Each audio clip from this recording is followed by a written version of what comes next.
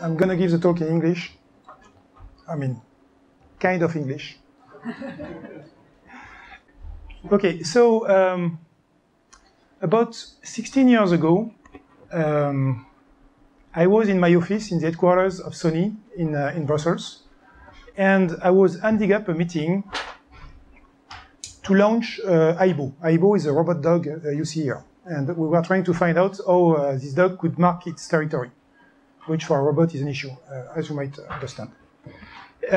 So it was 3 o'clock. I just ended the meeting, and then the phone rings. It's one of my friends, a top executive in a big company in the Brussels area.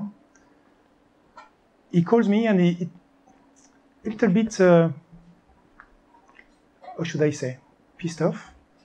And he said, you know what? If at 40 years old you have not created your own startup, your life is a failure. Okay, you know the story with the Rolex and 50 years old. Huh? So it's, for the French people, it speaks somewhere. So I understand that he's really pissed off being in a corporate and to see all those guys creating startups all over. So he explained to me his project, asking me what he should do and so on. Because he knew that I have been an entrepreneur. Actually, I started my life, my career as an entrepreneur. Started my first startup as I was a student. So we end up the call after 1 hour of discussion. And, 2 weeks later, another friend calls, as well a top executive in a big company, and he tells me the exact same story. If at 40 you have not created your own startup, your life is a failure. So obviously they spoke together. Okay, they're friends, we go for lunch or dinner, we do sports together. 1 week later, Friday, 3 o'clock, a third friend, a third close friend, same story. So it seems to be an epidemic, okay? All those guys, they want to go from the corporate world to the startup world. So, and this is something that, I mean, some of you are in the corporate world, you are in big companies, I know that. Of course, you need to pay attention on what is going next. The first one is this: he decided to learn, this is a picture, how to cook a hamburger. But then he learned how to manage a kitchen in a fast food. And then he started to manage a fast food. After a while, he is now the manager of multiple fast foods. He is an entrepreneur. He manages multiple teams, and he is happy. So, and he moved, I can tell you, from an industry where there is metal and grease and electronics and so on, to this kind of business. However, he's happy, he's succeeding. For the 2 other ones, it's another story. It's another story. They failed. They have lost all their financial resources, and for one of them, actually, he divorced. So he lost his wife and his kids because he could not manage the situation. Of course, you can ask, okay, there were executives, maybe they were not fit for the startup world. We're going to come to that, on the why, the reason for why they failed. But it's not the case only of people that want to move to the corporate world to the startup world that could fail or succeed. Even in big companies, in big brands, we are doing some mistakes. And let me give you a few examples. Is it a success or a mistake? Now, this is the last mouse from Apple that you can charge. However, when you charge it, you cannot use it anymore. Okay? It seems crazy from Apple. So even, and it's not only one individual that made this mistake. You realize it's entire teams that went to the conclusion this was a good product. Okay? So it's a fail. Another one, which is a startup in the Silicon Valley, maybe you have heard of it, Juicero. Juicero is a startup which has been built around the hypothesis that people wanted to buy some cold-pressed juice, bio cold-pressed juice, and they did a machine which was sold $700 in order to do that. So when they went back to $400, but actually you can press the juice by hand as well. which is making the machine unuseful. They have been funded up to 120 million US dollars, which is just crazy for a device that nobody wants. Okay, so it's one of the recent failures of the valley. And now to show that as well in the licensing business, things can go wrong.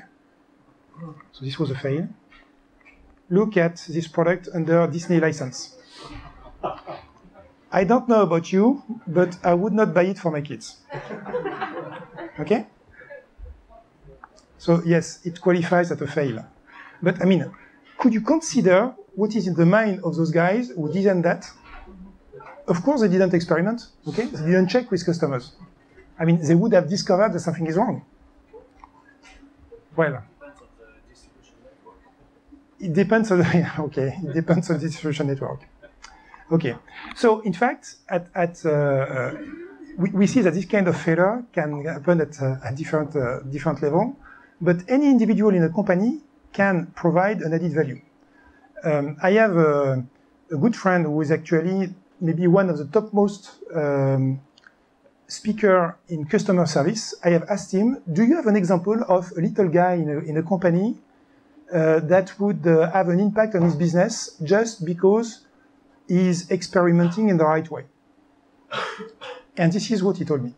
Yes, my dear Philippe, sometimes it's very simple to multiply your revenue per customer. If you have a good idea, like this guy in New York, he is a bathroom attendant, and he is sick and tired to get only few cents as a tip. So one day, he put 2 plates. On one plate, he has written small peanuts 20 cents, and on the other plate, he has written big peanuts $1. And of course, all the guys who came to the bathroom, they all gave $1. It's very simple. And of course, I have plenty of good ideas to increase the performance of your company. See you. Okay, so this is a kind of small example. An individual, whether he's at the in the ladder of the corporate, or if he's an individual somewhere at the bottom of the enterprise, anyone can contribute with ideas. Okay, so now we are going to start to discuss why it did happen, why those people failed. First, we have to understand that we are formatted. We are formatted, and this format, in this case, will bring us straight into the wall. Okay, this is a wall. No, this is not the wall. This is an hippopotamus. I will come back to the wall afterwards. So the formatting actually allows us to think in a very specific way. And this is an hippopotamus. Now it's to symbolize the hippo. The hippo, Ash spoke a little bit about it. Hippo means highest paid person opinion. It's an acronym, okay? And this is something that we have to fight, whether we are the founder of a startup or whether we are in the corporate world. We have opinions. Everyone has an opinion, but usually the one who has the strongest opinion is the boss. And this is why we call that an hippo. And we have to fight the hippo syndrome. And the difficulty is that when you make a decision, 90% of the decision is made on an emotional basis and only 10% on a rational basis, based on logic. So when you have to deal with hippos or with people who have this kind of opinion, you need to deal at the emotional level. And this is something that I've cracked, actually, and this is why I'm doing some conferences now in corporates. It's because I found a way to go through the hippo issue doing some emotional learning journeys. And we'll come to that in using a few experiments. So my first friend actually failed because of an opinion. He was absolutely sure that his idea was good. He loved, he fell in love with his solution. He developed for 2 years this idea, spent all his resources, and discovered that nobody wanted it. Very classical, okay? But he was sure that he was right because of his past success. His brain is wired on the fact that he had success on a regular basis. My second friend had a different issue. So this is the syndrome that I call the chicken who has found a knife. He doesn't know what it is. He doesn't know how he could use it. And he doesn't know what it is for. So, and in this case, it's even a high knife, which is the next step. Huh? But, so you will find that when you have, let's say, old school people, top executives, let's say in the 60s, and you start to speak to them about big data, deep learning, this kind of stuff, you know? And they say, what's the point? Okay, it's technology, I don't see what is interest. And my second friend, actually, the one that failed as well, he started to develop a PC software when the web applications were starting to happen. And he didn't see the web as a threat to PC applications. Again, he developed for 2 years and a half, almost 3 years, his PC application. And when he went on the market, there was a web application that was equivalent to his PC application that was better and costed 10 times less than his PC application with no deployment issue because it was web-based. So he failed because of that. So the chicken who has found a knife is a syndrome that needs to be taken care of. Every time something new happens, you have to ask yourself, what does it mean for me? Okay? So I was saying they were going straight into the wall. Okay, here is a wall. And actually, this is a very good example of what happens when you are wired by your brain. Your brain is the sum of your past experience.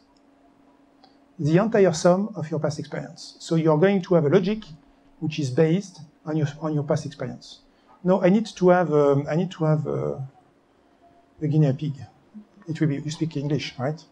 No? You speak English? No? You speak English? Come on. They understand me as well, huh? Okay, so I will make you a favor. You will answer in French, okay? Oh, no. No? You? No? Come on. You're a good public. A great assembly, I told my wife, okay? You want to do it in French or English? Just in a couple of seconds, I want you to describe the wall that you see. Couple of seconds. Des briques, des cailloux, des trous, pas de ciment. Okay, bricks, stones, holes, no cement. Okay? Okay, clear for everyone? And this is fun because we all know what is a brick. And we all recognize when you have some bricks which are all together, left and right, bottom to top, it's a wall. What is amazing is you could have seen that. Okay, a cigar in the middle of the wall. So who has seen the cigar? 1, 2, 3. Ah, okay. Sorry, something else, but not a cigar. Okay. So, of course, you were not expecting a cigar in the middle of this wall. Okay? Your brain has come to the conclusion that it was just a wall, and is trying to make things fit into what you've learned in the past. So anything new, your brain is going to make it fit with the way you have learned in the past. This is the way it works. However, the brain learns very fast. Now, if I bring back the image, you see very clearly the cigar in the middle of the wall, right? You see at what speed the brain is learning. So, in fact, your brain is being modified, is being changed as I speak. You're learning as I speak. So now that I've done this small experiment with you, I will show you another experiment I'm doing on a regular basis, which is a funny one. I call it the bike experiment. I'm using a bicycle which has been, it's a prototype, which has an inverted handlebar. So when you turn to the left, the front wheel goes to the right and vice versa. it's a real simple change, okay? So, and this is me in October, November. Actually, I brought this bike to San Francisco at the Lean Startup Week in November. So, I would not go through the Tour de France with it. Obviously, it's not very comfortable. And it requires a certain level of focus in order to make it happen. But you know what? Everyone can focus to this point. So the question, to your point of view, how fast does it take to adapt to such a small change? So you know it now, you know what to do, you just need to invert. Sorry? So let's say, I will be more precise. Let's say that I'm asking you to do 3 meters, not even turning, just in straight line. How many trials do you want to do in order to make it happen? 1? 5? Okay? 3? 3 hours. You said 5 tries? 5 tries. Okay, 5 tries, 3 hours. 10 tries? Okay, who says less than 5 tries? I mean, somebody who is able to focus. How many tries? 1? 3? 3? Okay. Usually I have many people saying 1 or 2, but 3 I accept.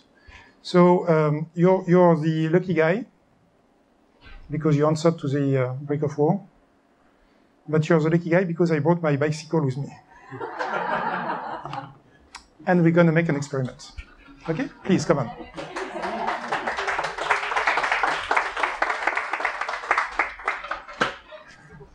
I don't want any issues.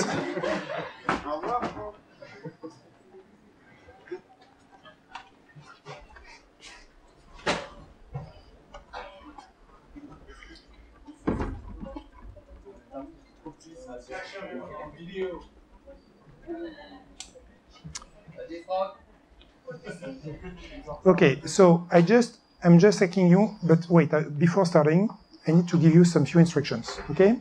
First, don't try to go fast. Don't try to go fast, okay? Second, you said 3 tries? Okay, if you do it in 1 try, 3 meters, and I will count it. Okay, if you come here, in 1 try, I give you 200 euros. 200 euros. Okay? It's not over. It's not over. If you fail and you do it at the second try, I give you 100 euro. And if you fail at the second try and you do it at the third try, I give you 50 euro. Okay? Then, if you fail at the third try and you would like to go for a first one and you fail on the first one, you give me 50 euro. And then we double every time. Okay? So it's a compromise between your ego and your wallet. Okay? So you know how to ride a bike, of course. I don't answer to your last question. Okay. No, you stop whenever you want. Okay? Okay. So let's go for the first try. Light, okay? Where is the target? 1, 2, 3. I can tell you, you don't need the brakes. Okay? You go easy, easy. Okay, this was the first try. Okay? So let's go for 100 euro now.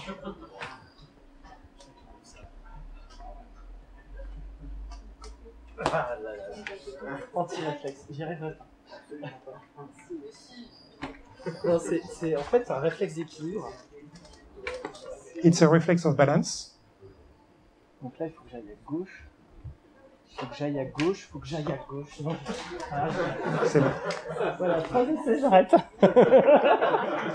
Okay, thank you. So, now I'm going to explain what is behind this exercise.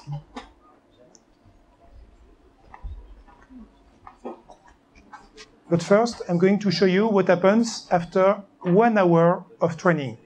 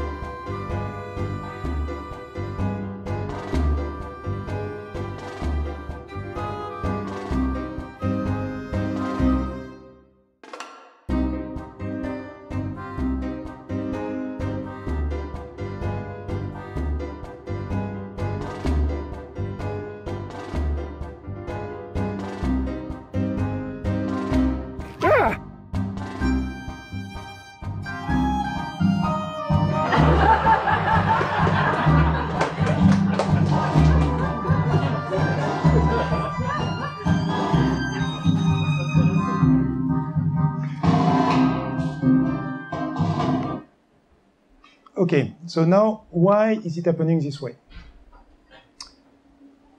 First, you learn by doing. So this is something that, you know. But what is interesting is that the brain is working in such a way that you need to integrate the learning. And in this specific case about learning a new move or a new software for riding a bike, and maybe you remember how long it took you to ride a bike in a normal way when you were young. Okay, it took some time.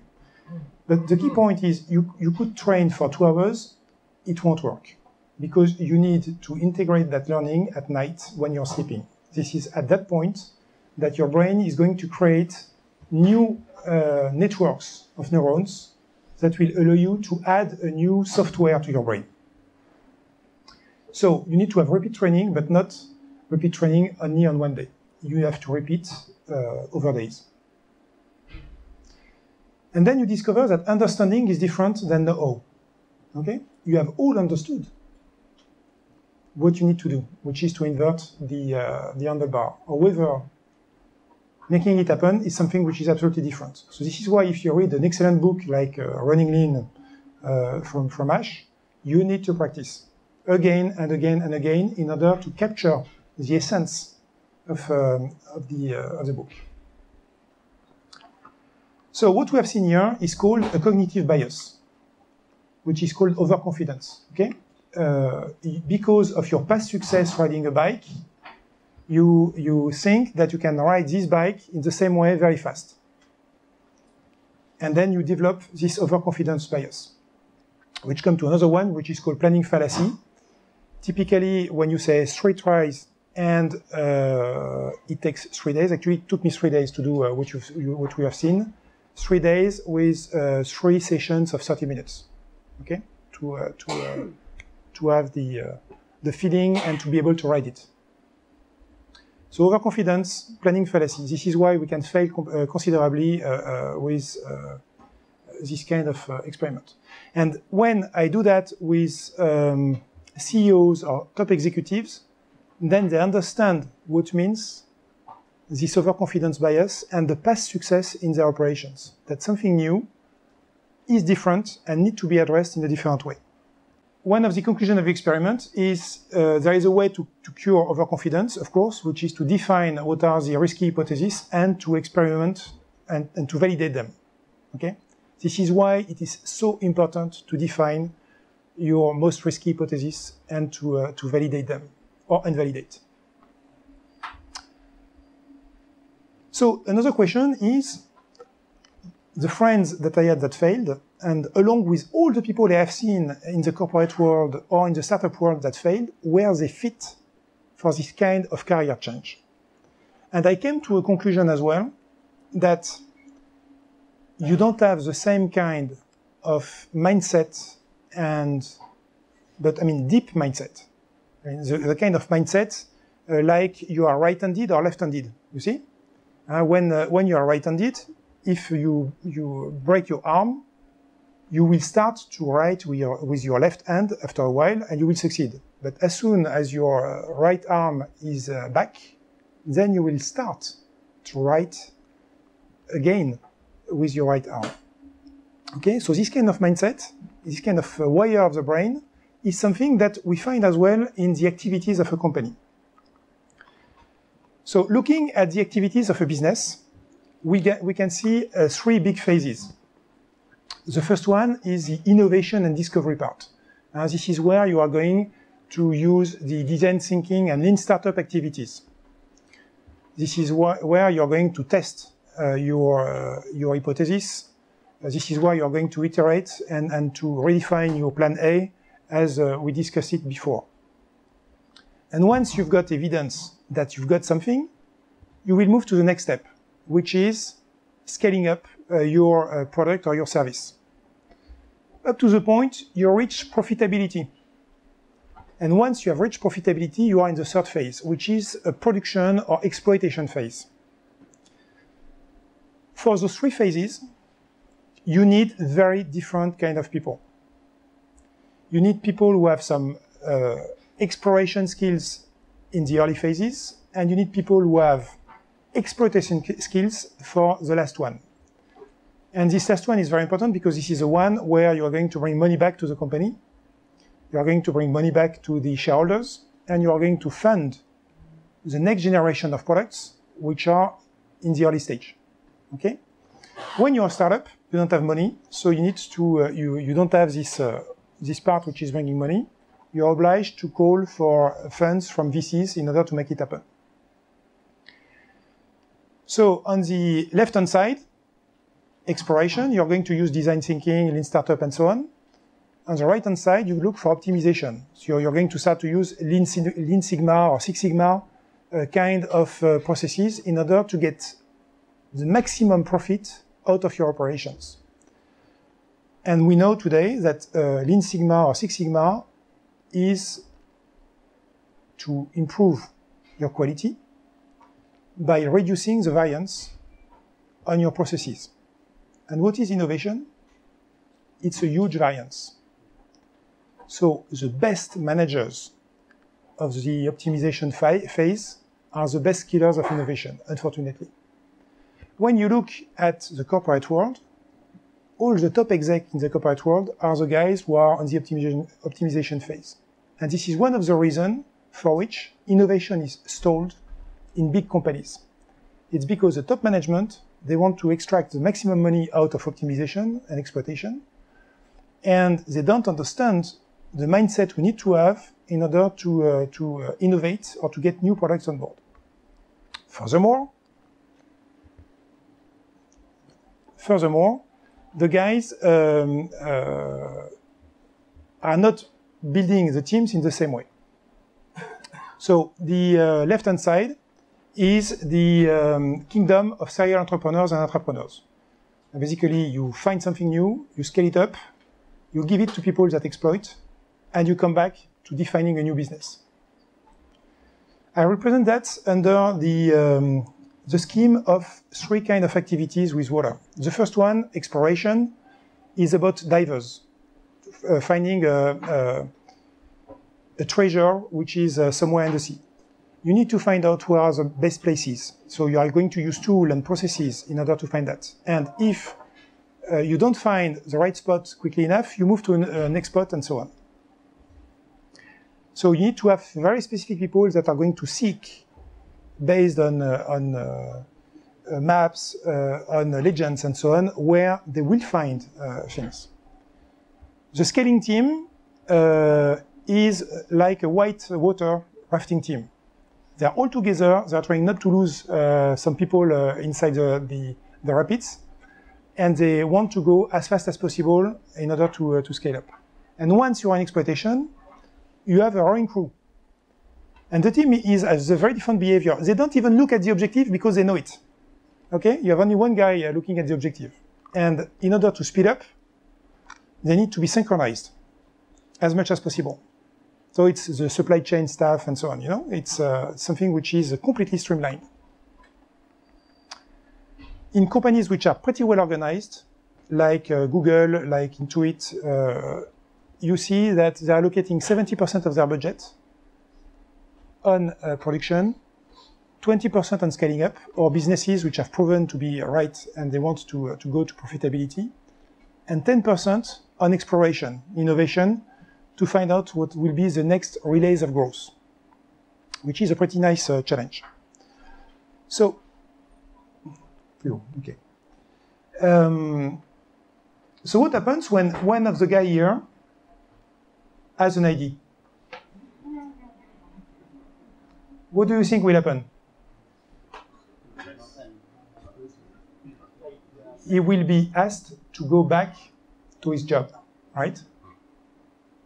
And this is the power of formatting. Do you know how fast we can format people?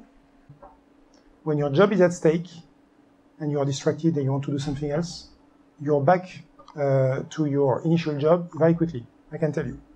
So it's a matter of culture.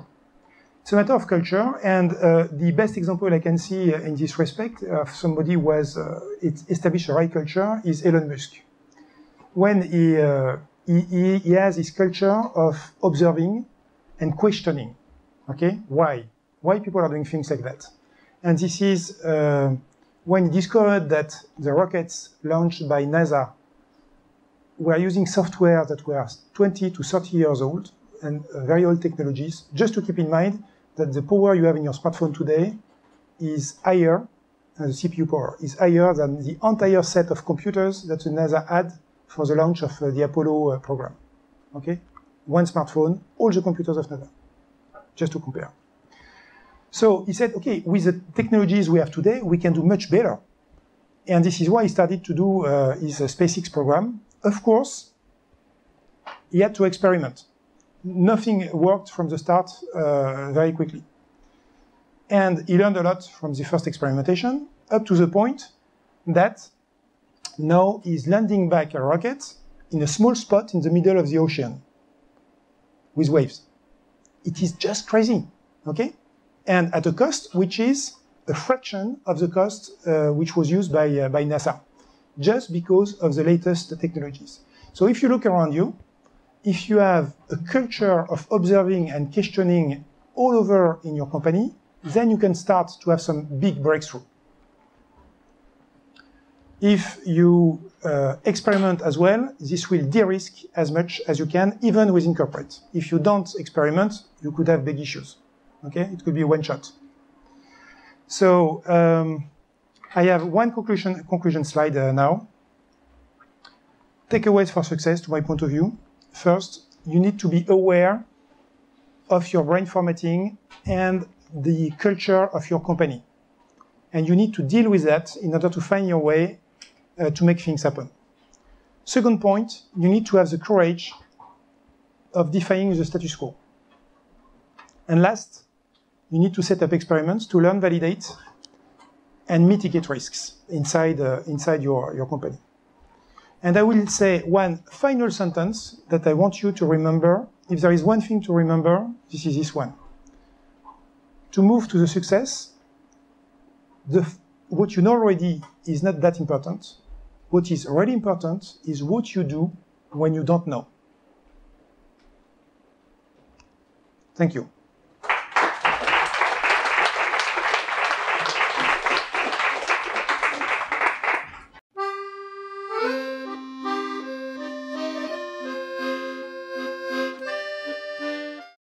Okay, hello everyone. Can you all hear me well? So maybe with a show of hands, I'd like to get a sense of who's in the room. So how many of you are here with a startup? Show of hands. Maybe corporates. Okay, some. Students? Faculty? No students, no faculty? Okay. All right, I think that's most of you in here.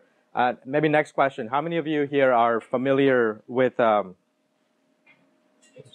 Okay, sounds good. How many of you here are familiar with lean startup? Would you call yourself a beginner? Beginners? Advanced? Okay. So about 25% more advanced. So what I wanted to do here, because the organizers asked me to share some of the thinking that has evolved over time. So there'll be stuff here for beginners to get you started, to think about how to lay the foundation for practicing lean startup. And then there'll be some stuff here also for more advanced people. So I've been practicing lean startup for many years now, and a lot of these ideas seem simple, but simple doesn't mean they're easy. So you will see a mix of kind of different things over here. So we'll kind of kick this off. I have 10 things that I'm going to share with you. Number one, you can only learn by doing. So a lot of entrepreneurship in general is like practicing a martial art. You cannot watch martial arts movies or read books and become Bruce Lee. You actually have to go into the dojo and do the work. So it requires discipline. And again, it all looks easy, but does not necessarily translate into something that you can do just as easily.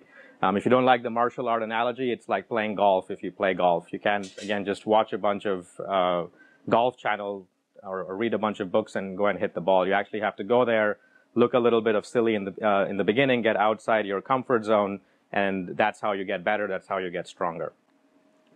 Number two, separate principles from tactics. So in the lean startup world, there are lots of tactics out there, and unfortunately, I see a lot of people cherry picking. So they might pick something like split testing or A/B testing or running an experiment or if you bring in growth hacking and those tactics, a lot of people will pick those as well and start doing them to grow their business. Don't internalize the principles first. The tactics are not going to help you. So what worked for Dropbox or Airbnb or whatever startup that you're trying to mirror against, you can't just copy what they're doing. You have to understand why they're doing it. So start with principles. Principles are what guide what you do, and then tactics follow. So if you are applying this in a B2B context versus a B2C context, in a hardware versus a software, the principles tend to be the same. You know, everyone has customers. You all have to understand what customers want. So those are universal principles. But how you uncover that, what you do, are going to be different from one to the other. So throughout the day, I think with some of the talks and the coaching, you will see a combination of both principles and tactics. But just be careful to separate one and don't just blindly copy a tactic and hope it will work. The next thing I want to highlight is standardizing on vocabulary. So the lean startup has spread, which is a very powerful thing, and that's great. I feel for the first time there is a universal language of entrepreneurship. Just like we struggle to communicate with other people around the world till we have some kind of a common vocabulary, the same thing used to happen. So going back 15, 20 years, I would not be here doing any of this, because I come from a software background.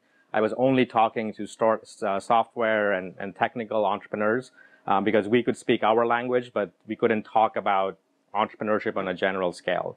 I think Lean Startup gave us a common vocabulary, a common language. At the same time, I think it's spread too quickly, where there are a lot of terms that get mixed up sometimes.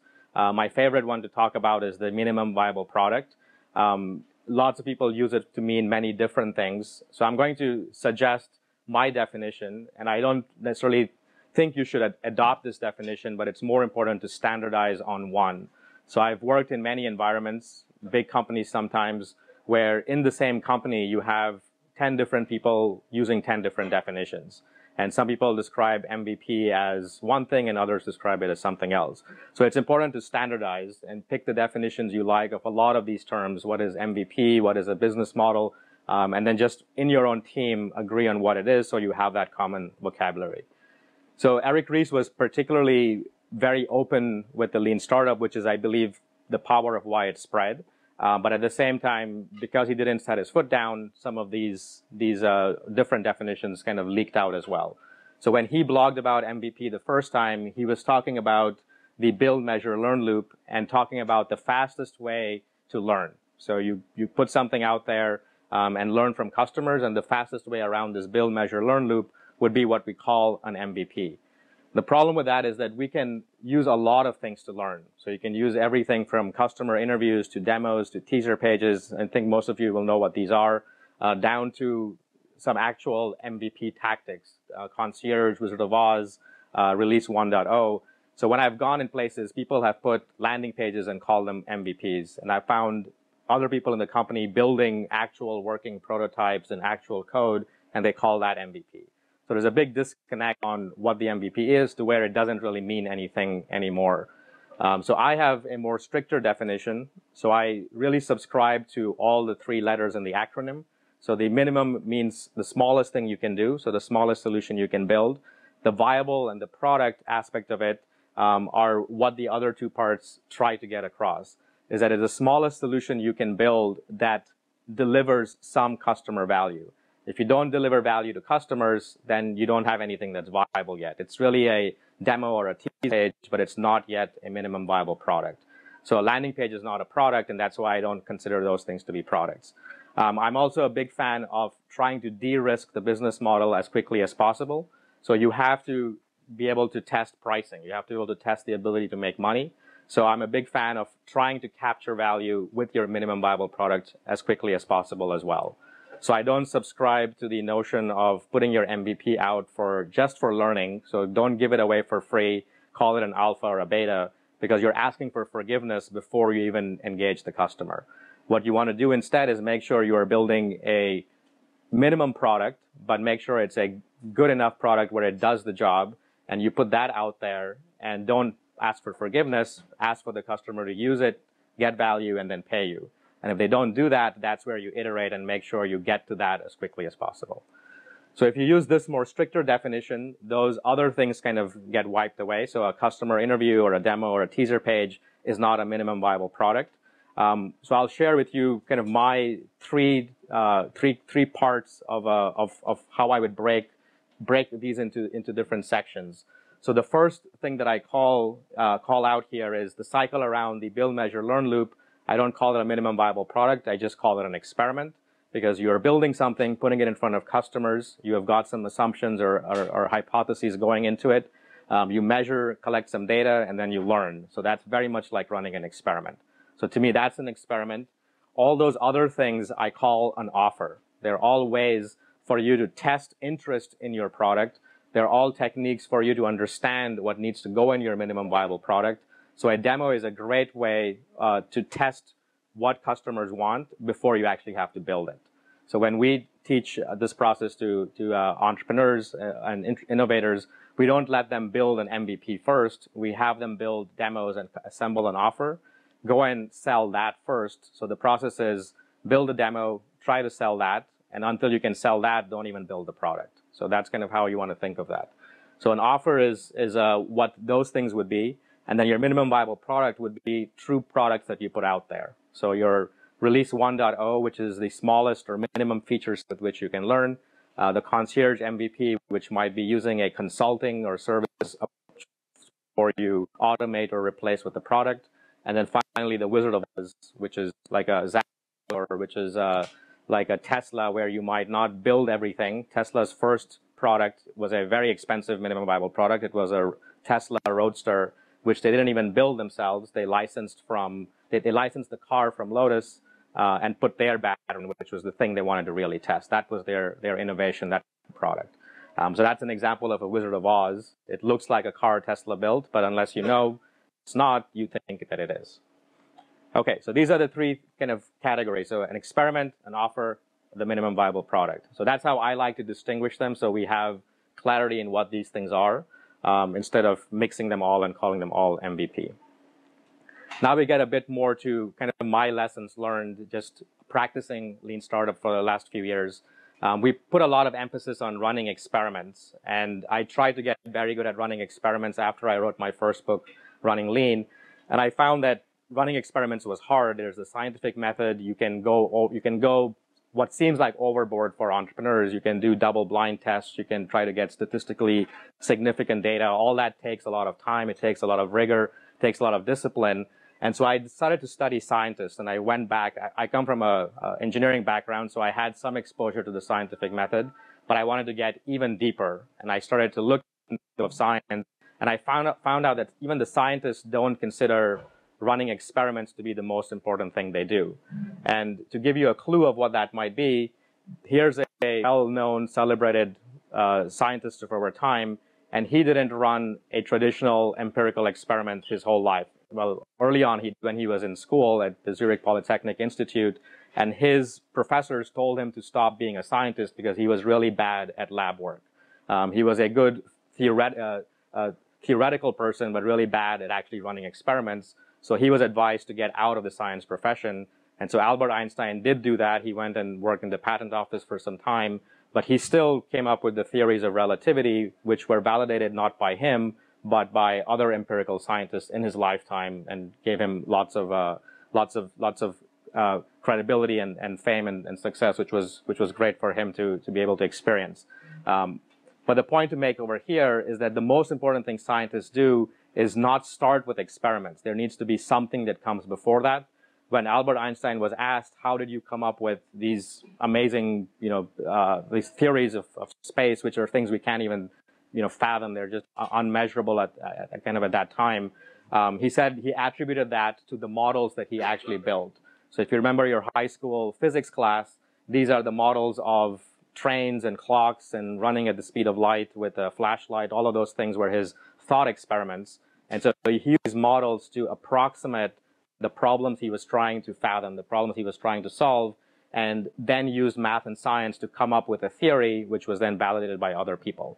And I've asked more and more scientists, and they also agree that they have a problem that they first start with. They then build a model to try to explain away a phenomenon, and then they will use experiments to validate that. So they don't start with experiments. It would be kind of silly for a scientist just to go into the lab with no hypothesis, with no model in mind, and just start mixing a bunch of compounds to see what happens. They don't typically do that. So if you look at the scientific method more closely, this is a scientific method kind of description in a nutshell by Richard Feynman, who is a Nobel Prize winning physicist. Some of you might recognize his name. And this is how he describes it. Scientists go out, and he doesn't even call them hypotheses, he calls them guesses. They go out there and make a guess. They take a problem, they guess at a solution. They then use that to build a model where they compute some consequence, validate your assumptions, and based on that, you will update your understanding of your business model, your understanding of your risks. So this, in many ways, is what I would call the entrepreneurial method, which would be the parallel to how scientists work. So don't just run blind experiments. Start with a goal, or start with a model, and then use that to test. Another thing which might seem like a deviation from a lot of the early lean startup kind of advice is we pay a lot of weight on learning. We say learning is the measure of progress, validated learning is the measure of progress, and that also comes from the scientific method influence on the lean startup. So in the early days, we would talk a lot about how you can't just measure what you build, you have to measure really what you're learning.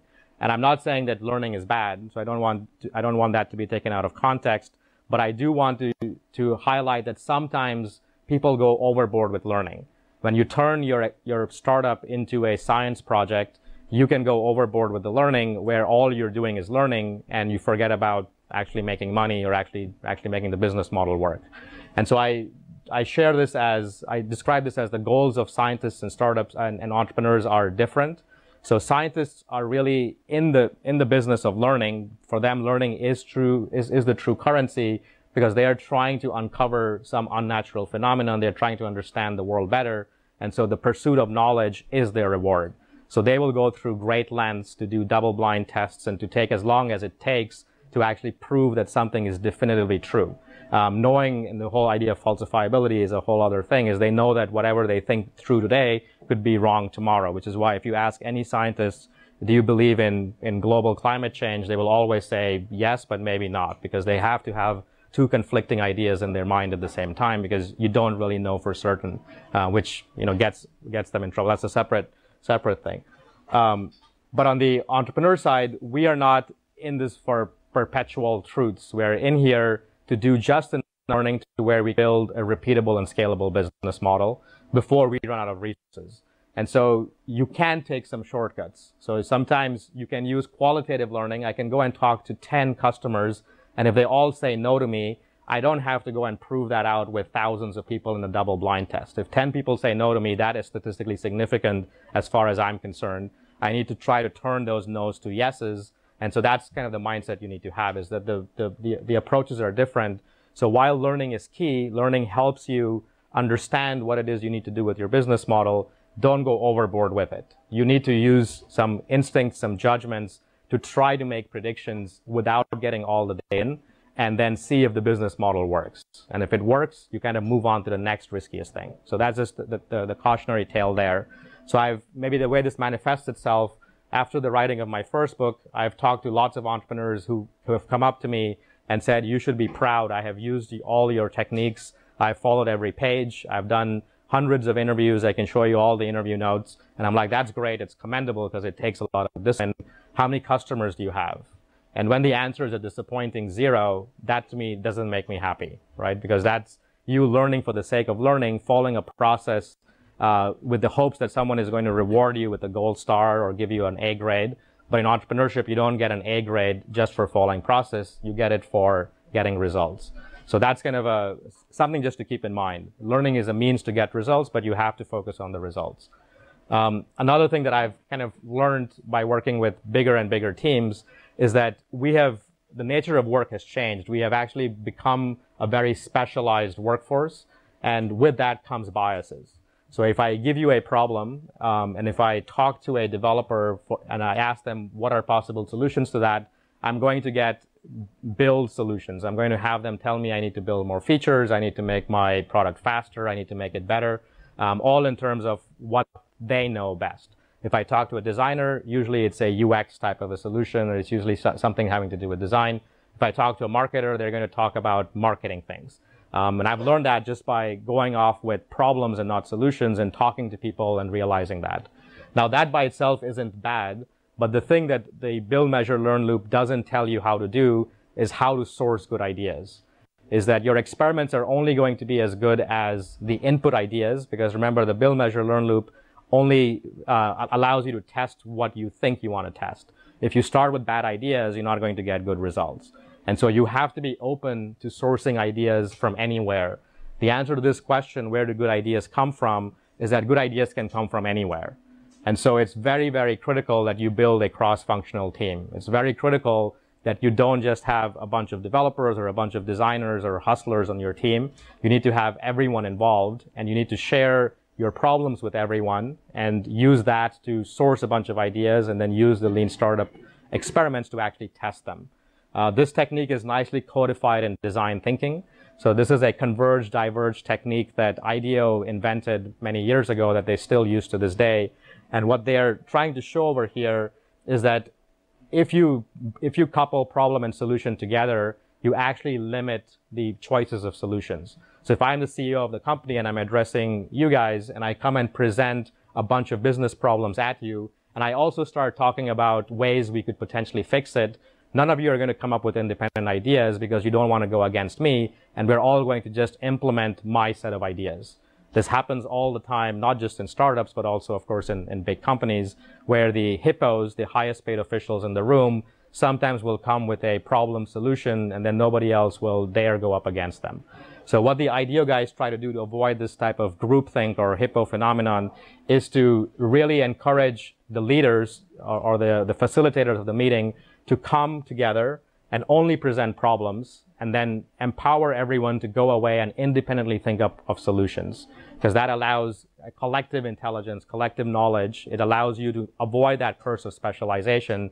I have biases about what I think solutions are, but many of you will have your own ideas, which might be better than mine, and I never hear them unless I do something like this. So let everyone go away, come up with independent solutions, and when they come back together, you then converge again, and you ideally have maybe a board where you put up all the ideas. You can make them anonymous if you'd like, and people vote based on the merit of the idea. And if one idea is more promising than the other, that's the one you should try to test, instead of testing the one that comes from who you think is the most vocal person or the most senior person. So that's kind of a technique that lots of companies have started to use, and it works quite well to be able to avoid that curse of specialization. Another thing to kind of internalize is this notion of failure. I know failure is a taboo, and we all try to say, you know, failure is a precondition for learning, and we like to fail. But I find that no one really enjoys failing. Even if you go into Silicon Valley, as much as they say they celebrate failure, if you talk to the companies, that is their biggest fear. They don't want failure, and they pretend they're not failing until they fail, and then they say, okay, I failed. But they pretend they aren't for the longest time. But if you look at innovation, if you look at scientific discoveries, any kind of a discovery, all the ones I show over here, you see a common theme, and that is that all these were accidental discoveries. All these technically were failure. They were all breakthrough discoveries, some life-changing, some life-taking in this case. But the point to make here is that failure is a precondition for breakthrough. If you think about breakthrough by definition, it requires you to have some unexpected outcome. If you always knew what was going to happen, there is no breakthrough thinking, because you always knew what was going to happen. So for you to actually make that hockey stick curve that we talk about in the startup world, to actually start going up, you have to have lots of unexpected things happen before you can turn that around. So the most important thing that these scientists did when they encountered these failures is that rather than throwing away their experiments, they explored further. So they stopped what they were doing and said, this is very interesting. Why did this just happen? I didn't expect it to happen. And they asked why. This is something we don't do enough in the lean startup. We have this magic word called the pivot, and people pivot too quickly. So people will have a failure and say, oh, that didn't work. Let's try idea number 2. No, let's try idea number 3. Let's shut up entirely. And that is just a disguised see what sticks strategy. So unless your pivoting is grounded in learning, you're just throwing stuff up on the wall and hope that maybe you'll get a better result. And what eventually ends up happening is you just keep hitting some ceiling of achievement and you never break through. So the only way to break through is to really chase those failures. So I actually celebrate failures. When I see startups in the early stage that are struggling, that is a great opportunity to learn. But instead of calling it failure, I channel this other scientist, Buckminster Fuller, who kind of removes the word failure from the vocabulary of science. And so don't think of it as failure, think of it as an unexpected outcome. So you have a business model, you have a lean canvas or a business model canvas. You think these are your customers, you went out and you tried to talk to them and they said no to you. Rather than just randomly changing to something else, ask them why they said no to you. So go and study that reason. That was an unexpected outcome. And that's where you might learn the reason you failed or the reason you got this unexpected outcome. And the pivot that you do after that is going to be a lot more meaningful, a lot more impactful. Okay, number 8. All of these ideas we have kind of codified into something we call a lean sprint. So you can run these in a cadence fashion, which is again a very important thing to do. So I talked about discipline in the beginning. When I was practicing this in the beginning, I was doing it mostly by myself and then a small team, and we didn't have as much process, as much discipline. But as your team begins to grow, as you become serious with this, you have to have some repeatable cadence.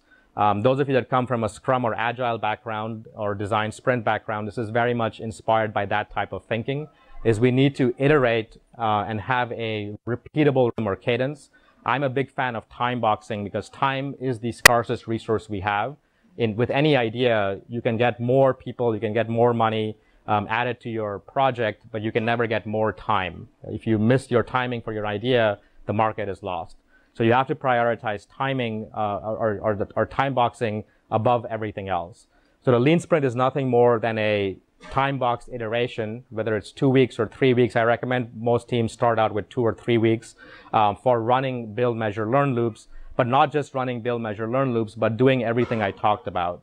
So this is a visual of what a sprint might look like. So we start on the far left with tools like your business model or your metrics. Those help you identify where you might be failing today. So you first get together, if you are, again, follow an agile process, you do a sprint kickoff where you talk about your business model, you talk about your metrics, you identify the problems. All the team then goes away and comes up with some ideas, and those are the light bulbs or the validation plans. You then come together and put a bunch of them on the wall or share them in any way you like. You then prioritize which ones you think can solve the business model problems you have, and then you run experiments to get there. So if you're running interviews, you might come back and say, well, no one's buying our product. You, instead of getting into reasons why in the group setting, you tell people to go and study why that might be happening. So some of you might go and study the interview notes. Some of you might go and talk to more customers, but then you convene a few days later and come up with some ideas. You prioritize those ideas. And then as a team, you collectively run some experiments, and that experiments will help you figure out the next set of things to do. So time boxing, very powerful, because what I like about time is as long as the world doesn't come to an end, time always comes. Time never waits for anyone. So if you, on the calendar, set up 3-week meetings for the rest of the year, you always have to meet every 3 weeks. You can't make an excuse that I haven't finished the experiment or I need more time. You have to get together and talk about results, and that's the power of time boxing. So this is a practice that we have started to do quite a bit in our teams and something we teach others how to do. This is a bit more kind of futuristic, not futuristic, but future areas of interest, of areas of focus that I'm spending time with. So I talk about how lean startup in this talk. I talked about how by itself not enough. You have to bring in some aspects of business modeling. I have been exposed to design thinking for many years, but I think it has a lot to offer that's very complementary with lean startup. So if I characterize what each of these methodologies does in a single word, business modeling helps you think about your business model outcome. So it thinks about, you're basically focused on viability above everything else. Lean startup is more about validation. So you're really doing customer learning, you're doing validated learning, but you may have a customer that likes something, but if there are only 5 of them, that doesn't scale. So you have to mirror that with business modeling.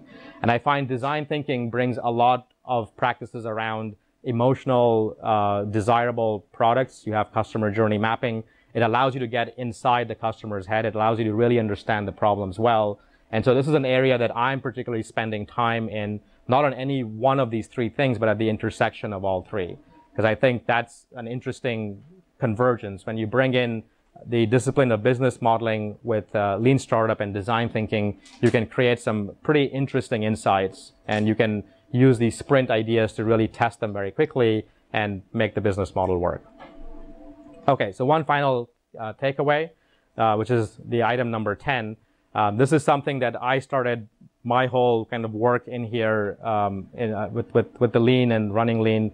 This is what kind of inspired me, is that I had built many products over the years. And looking back, I realized that all my products started out with a solution idea. I had come up with some technology that I was interested in or some solution I wanted to bring to market. I call that the artist phase. That's when we think we just need to build something amazing and the market will accept it. Over the years, I've learned that your solution is not enough. All entrepreneurs have this bias for the solution.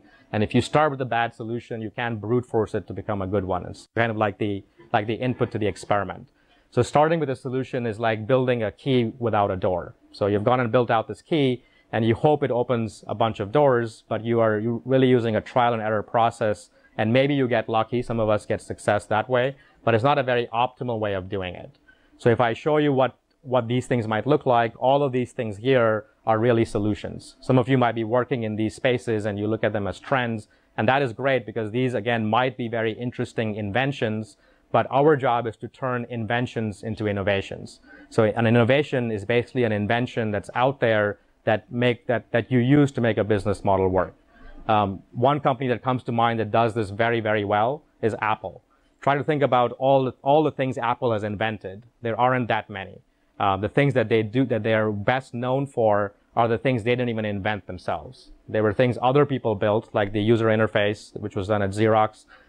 Even the iPhone, the multi-touch technology was not something they invented. They actually got from somewhere else.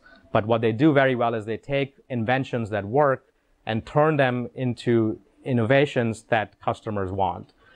So they understand what customers are trying to get done, and they build the right things to get there. So that's kind of the mindset you need to have. Nothing wrong with being in the invention business, but that's a much harder thing to invent and innovate. It's far easier to take inventions that are working, that have come out of the lab, and turn them into innovations. So the other way to say this is don't focus just on solutions, switch that around. And when you start with problems or the doors that are worth opening, you actually can open doors to places that you actually want to go instead of hitting the wall with keys that don't go anywhere. All right, thank you very much.